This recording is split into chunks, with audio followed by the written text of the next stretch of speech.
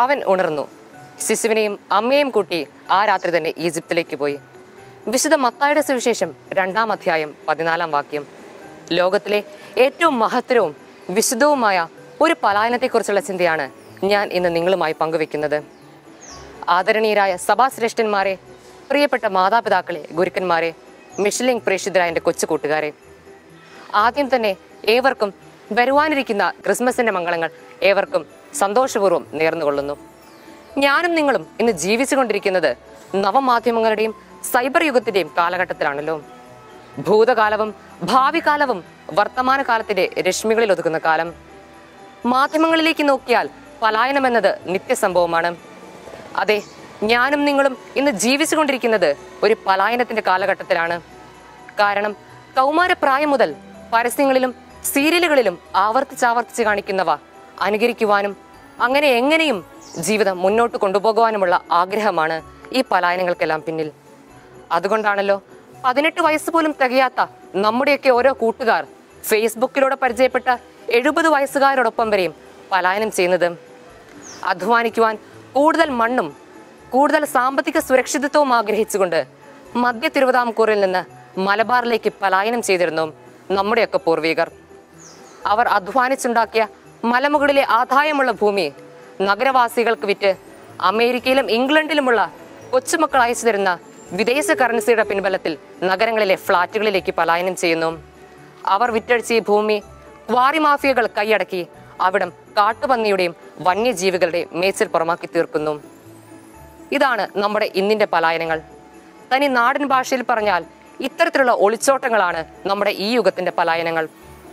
ഇവ ക്ഷണികത സുഖങ്ങളുടെ ആകർഷക വലയങ്ങളിൽ ആത്മാക്കളെ നഷ്ടമാക്കുന്ന പലായനങ്ങളാണ്. ഇതാണ് ഞാനും നിങ്ങളുമായിരിക്കുന്ന കാലഘട്ടം. ഇവിടെ 13 നിന്നുകൊണ്ട് ഒരു വിശുദ്ധ പലായനത്തെക്കുറിച്ചുള്ള ചിന്തയാണ് ഞാൻ നിങ്ങളുമായി പങ്കുവെക്കുന്നത്. ഒരു കുടുംബത്തിന്റെ സുരക്ഷ ഉറപ്പാക്കുന്ന പലായനം.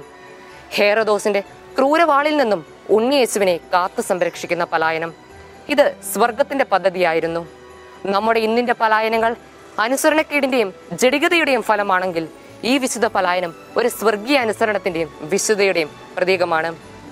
വിശുദ്ധ ബൈബിൾ നമ്മുടെ ആത്മാവിനെ തൊട്ട് നമ്മോട് ചോദിക്കുന്നു, ഒരുവൻ ലോകം മുഴുവൻ നേടിയാലും സ്വന്തം ആത്മാവിനെ നഷ്ടപ്പെടുത്തിയാൽ അവൻ എന്തു പ്രയോജനം? മനുഷ്യൻ സ്വന്തം ആത്മാവിന് പകരമായി മറ്റെന്ത് നൽകും? അതെ പ്രിയ ശ്രോതാക്കളെ, ലോകത്തിന്റെ കണ്ണഞ്ചിപ്പിക്കുന്ന സുഖഭോഗങ്ങളിൽ നിന്നും നമ്മുടെ ആത്മാവിനെ കാത്തു സംരക്ഷിക്കേണ്ട സമയമായിരിക്കുന്നു. അതെ, ഒരു പുതുപലായനത്തിന് സമയമായി.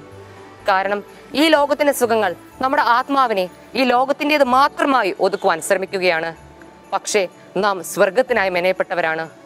പുല്ലിനെയും പൂവിനെയും പോലെ ഇവിടെ തകർന്നു വീഴേണ്ടവരല്ല നമ്മൾ. മരിച്ചാലും ജീവിക്കേണ്ടവരാണ് നാം.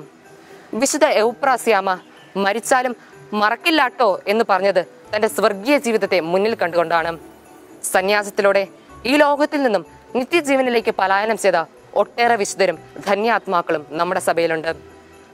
ആരോടും പറയാതെ, ആരോടും കൂടാതെ, ആരെയും അറിയിക്കാതെയുള്ള നിത്യജീവനിലേക്കുള്ള പലായനമാണല്ലോ മരണത്തിലൂടെ നാം പൂർത്തിയാക്കുന്നത്.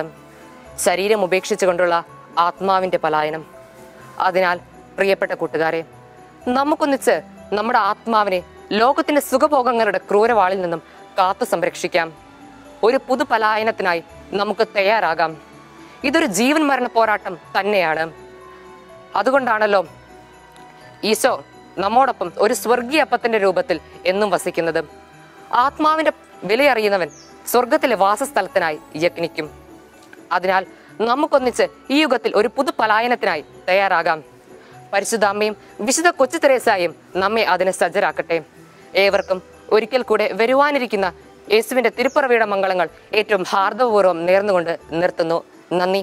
ജയ് ക്രൈസ്റ്റ്, ജയ് മിഷനിലേക്ക്.